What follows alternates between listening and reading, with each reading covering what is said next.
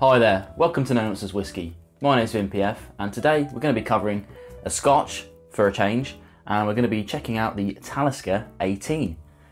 Now this is something a little bit special for me. I've only tried the Talisker 18 a few times. I've been a big fan of Talisker in the past, but I've never quite stretched to a bottle myself.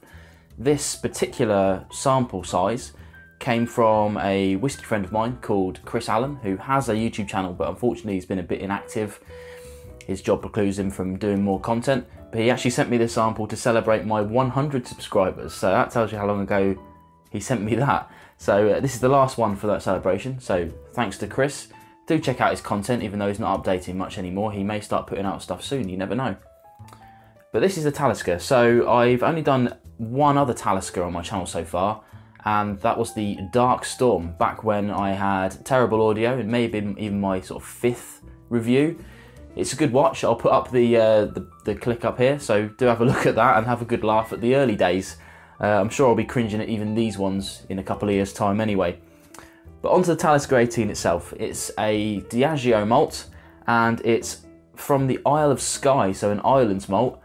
Only covered a few islands so far, stuff like the Orkneys, Highland, things like that. It's bottled at 45.8%. Just like the rest of their core range. It's a very specific ABV, but it's good to see some consistency across the brand. Diageo, like I said, so they're able to keep that consistency going. This isn't one of their classic malts, that's the Talisker 10-year-old, which I haven't yet covered. So there won't be a direct comparison to that on how that affects the extra 8 years. But let's go into this and see what we think. Now for me, it's a peated dram. It's not heavy peat, but it is obvious on the nose. It's not medicinal either, so if you're not a fan of your Lafroigs and things like that, it's not really like that. But it's not as heavy as kind of Lagavulins, but it is heavier than your Highland Parks. I'm sure the majority of you would have tried Talisker before, but if you haven't, that's kind of where it sits. You know, it's a bit smokier than Highland Parks, but not as much as your Islers. I find it quite warming.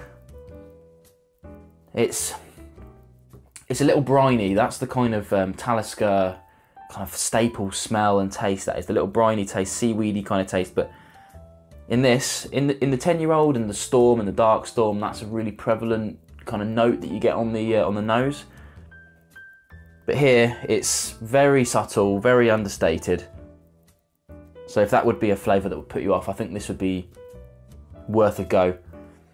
I should say it's in the UK it's roughly sort of £70. It's quite expensive for a malt, but not for an 18-year. So if you're into those kind of aged malts, it's round about priced right, I would say.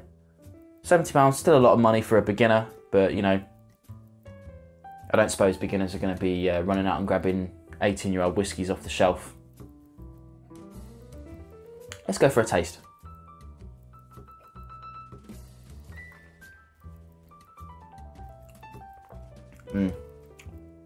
Superb. It's initially kind of spicy, warming, as it said on the nose. Once you swallow, that kind of peatiness comes out. Again, it's not overpowering, it's not medicinal. It's very reminiscent, it's not even bonfire-y, it's very reminiscent of an actual peat fire. Like for me, it brings memories of holidays in Ireland where there was no TV, no heating, just a peat fire, and board games around a peat fire with family. If only I'd been old enough to drink at the time.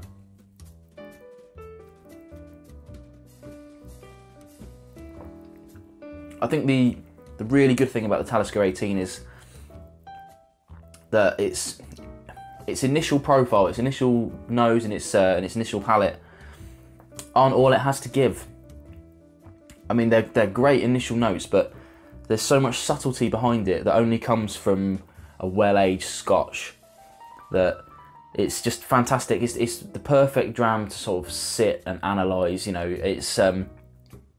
it'd be great for drinking as a kind of relaxing whiskey, but at that sort of price range, it's not going to be a weekly or daily sipper. This is going to be a kind of special occasions dram. one where you can pour yourself a decent measure and spend a couple of hours just smelling it. It's just got such a great nose. Ah, really superb.